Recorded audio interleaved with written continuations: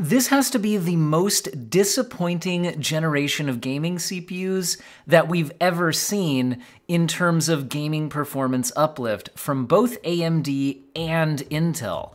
We're hot off the Zen 5% memes, where we saw in places like Hardware Unboxed that at least in gaming performance, the 9th generation is basically tied with the 7 series processors and their counterparts, and came out at a higher price than what the 7000 series was actually selling for. Now, there were larger gains in certain workloads, but those workloads aren't gaming. So for the gamers out there, Zen 5% was incredibly disappointing. And now, Intel has basically been handed a softball where they could have easily taken the gaming performance crown if they made literally any meaningful generational gaming performance increase. And it is now official from Intel on the slide behind me that their new high-end flagship processor is not faster than the 14900K, although they are highlighting that it can match the 14900K with significantly better energy efficiency. So, also, why is this slide behind me all crazy with all this red text, and how am I getting this information? So this slide, if we translate it from Chinese, is supposed to have its review embargo lift on October 10th, when we're expecting Intel to make its official announcement. So this is one of the Chinese language versions of one of Intel's official slides for announcing Arrow Lake. So again, on October 10th, we should see the official version of this, but we're getting it early. All the crazy red text was hand-painted by me. And by hand-painted, I mean I was highlighting each line with Google Lens and allowing Google to machine translate it for me, and then I was copy and pasting the result and putting it over here so we can actually see what games are being talked about, what does the fine print say, all of that. So we're looking at the Chinese language slide official from Intel, so this is first-party numbers. In other words, this isn't independent reviews, this is straight from Intel. So they're going to want to paint their new generation in as good a light as possible.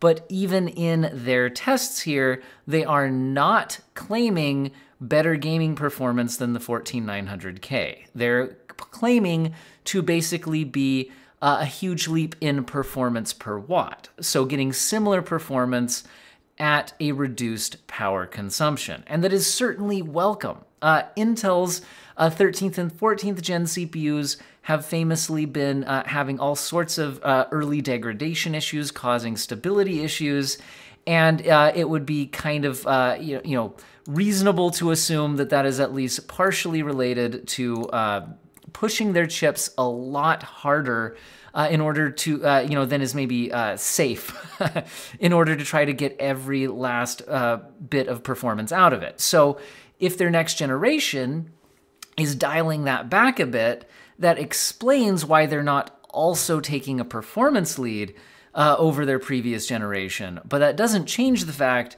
that from the gamer's perspective as a consumer, if we want to buy a new gaming CPU, the new generation of processors from Intel does not make any claims at being any better than the 14th generation, which was just a renamed 13th generation, which was a bit better than the 12th generation at least. And then again, like I said, AMD famously delivered Zen 5%. So they also didn't really make a generational leap here. Anyway, let's take a little more detailed look at these slides, and we have a couple of them. So this is kind of the summary of the two generations. Also, for those of you who haven't been following the rumors on all of this closely, notice that this is not the 15th gen processors from Intel. There is a branding change. It is now the Intel Core Ultra 9, and their high end here is the 285K. Whereas previously we had the Intel Core i9 14900K. So notice you don't have the i9, you have the Ultra 9, and it's not going from 14th gen to 15th gen. We're starting back over again here with the 285K. So we're in the 200 series of Core Ultra processors. So bit of a branding change, naming scheme change here.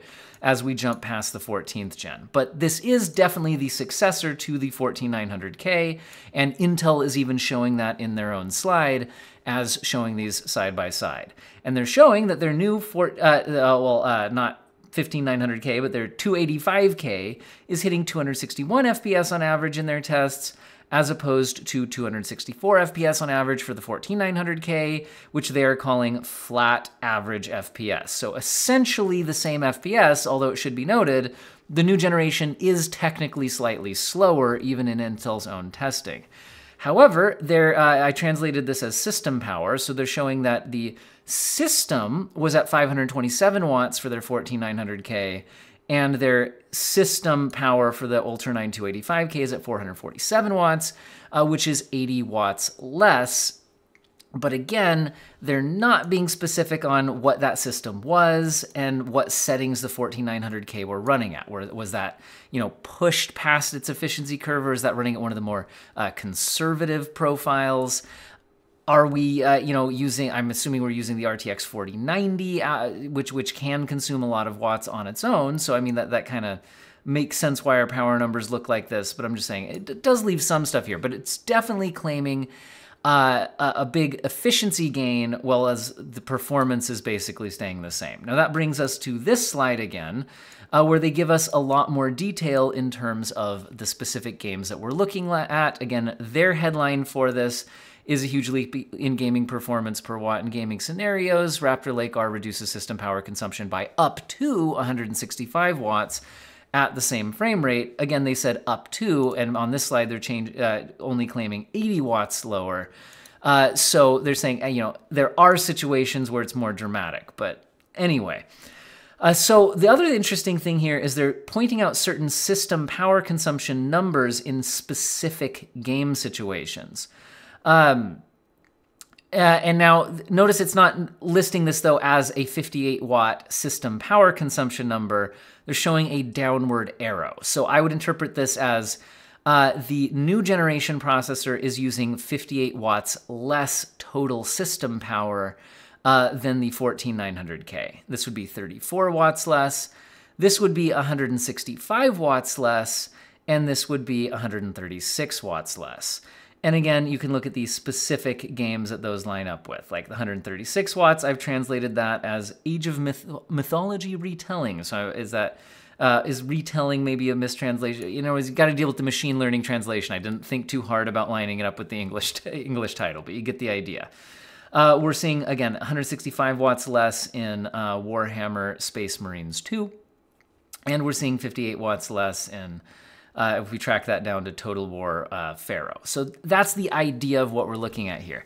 The other thing we should mention is they are saying that they're using Intel APO. Now, if you're unfamiliar with Intel APO, that is their, it's like application optimization profile. The point is, I think it's like a little separate app that kind of helps, again, with specific game optimization, but specific games need support for that.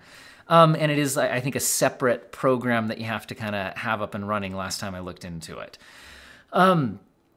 Anyway, so they're also claiming that when they're listing things as par, they're listing those as within 3% plus or minus when they're making that claim. Anyway, so you can see the games overall.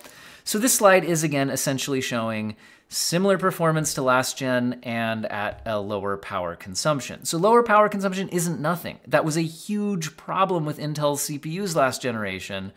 But again, if you're just looking for more gaming performance, you're not going to find it here.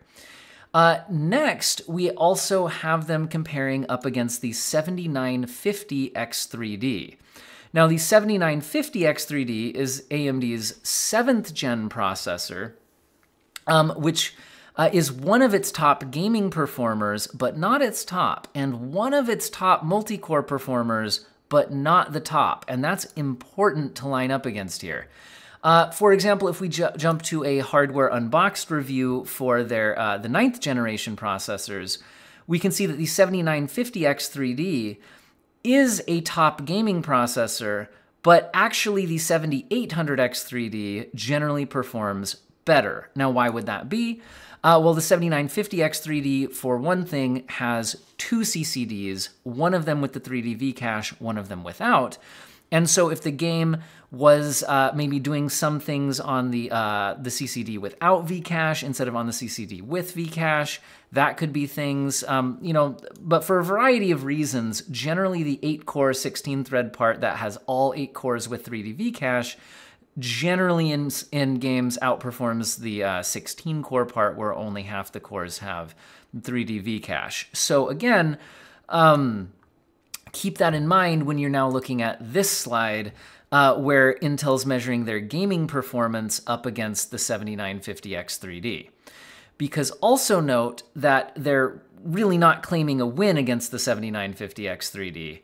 And if they can't even win against the 7950X 3D, and again, if we look at other review data, we see the 7800X 3D is currently faster than the 7950X 3D. This is indicating that Intel's new flagship will still not be able to beat the 7800X 3D, which again should already be indicated by the fact that it can't beat a 14900K, and the 14900K generally doesn't beat the 7800X 3D. So there's all of that. Now, again, they're also claiming the multi-core content creation performance, though, is a win. So they're saying, well, they're, roughly on par with the gaming performance of the 7950X 3D, that they can beat it in multi-core performance workloads for content creation. Now, that's another interesting thing to look at because, again, the 7950X 3D, while it does have 16 cores, because of the 3D Vcache, it's actually clocked slower than the non-3D Vcache parts from AMD. So that is another thing to keep in mind, which is if you're just looking for content creation, if we look at like a hardware unboxed Cinebench score, we can see that the 7950X 3D is no slouch. But the non-X3D 7950X generally outperformed it, and so does the newer 9950X, especially if you use PBO. So it might be interesting to see in content creation how the 9950X stacks up against Intel's new 285K, because notice that despite the fact that the 9950X is out, we're not seeing that comparison, at least in this slide that's been leaked early.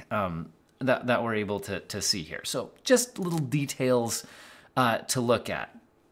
Also, you can always compare, okay, what games are they showing? Because they're showing some games when they're looking at those gaming tests. But remember, Intel clearly did test a lot more games. So there's always the question, why are you showing fewer of them? Is it just for the slide because you're using some space for games and some space for content creation?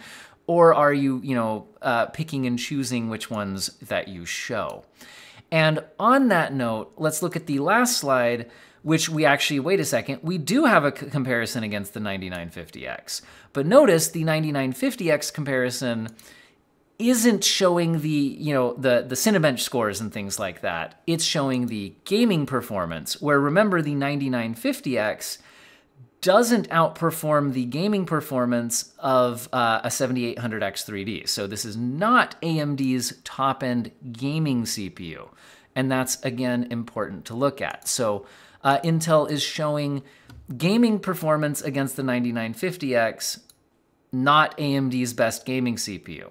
So anyway, and again, when they showed the content creation, they showed the content creation up against not quite the best content creation CPU from AMD. So just highlighting what we're seeing, the choices being made here. Another thing I'm gonna note on this slide with the 9950X is I noticed when because I translated this one first, this is the one up against the 14900K. I was trying to copy and paste these and move them over to this slide, but I couldn't. Not only was the order out of order, which was fine, I tracked it down, but this Star Wars Outlaws shows up here, and it didn't show up on this slide against the 14900K. I also noticed that Total War Warhammer 3 Madness is showing up in this slide deck, in this slide in the deck, but it's not showing up on this slide.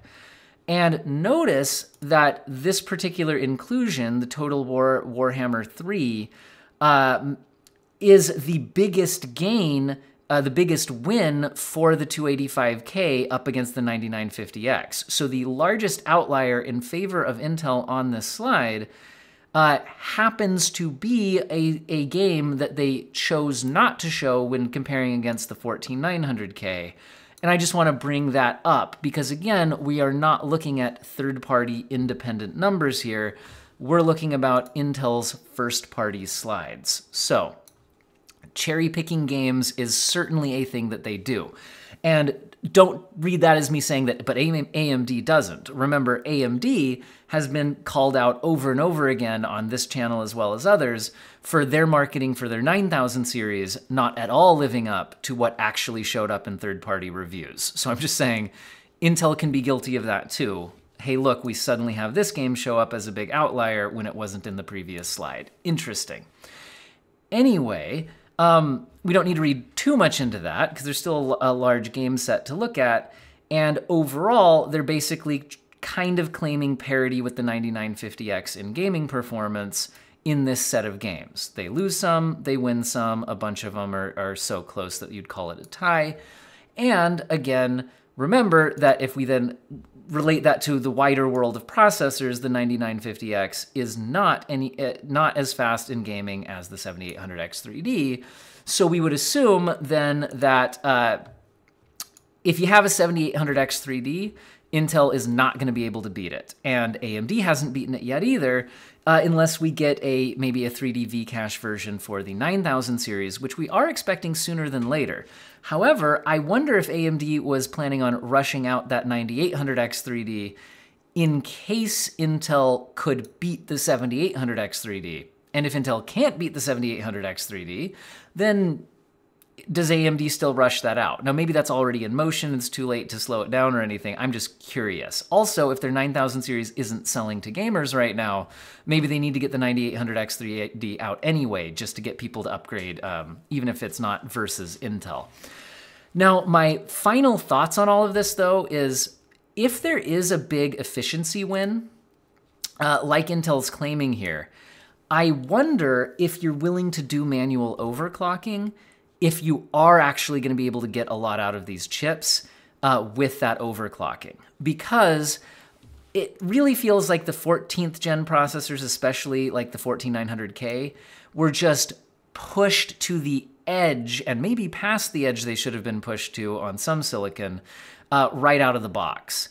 And if we're dialing back that power consumption considerably for the 285K, it's at least possible and reasonable to assume that there may be more overclocking headroom available, which would at least be more interesting to see if an overclocked 285K could be better than, you know, the top-end AMD gaming chips when they're overclocked. So that's at least something there.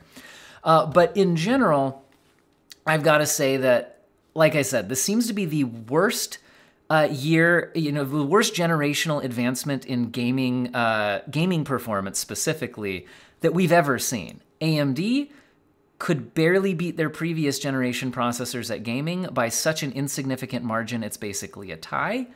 And Intel is now claiming that they don't actually beat their previous generation product in gaming performance, although they can roughly match it at better energy efficiency. So we basically get absolutely no win in gaming performance this generation from either AMD or Intel, unless somewhere else down the product stack something happens, because we did also get a leak of just the whole lineup. So there's not just a 285K coming out.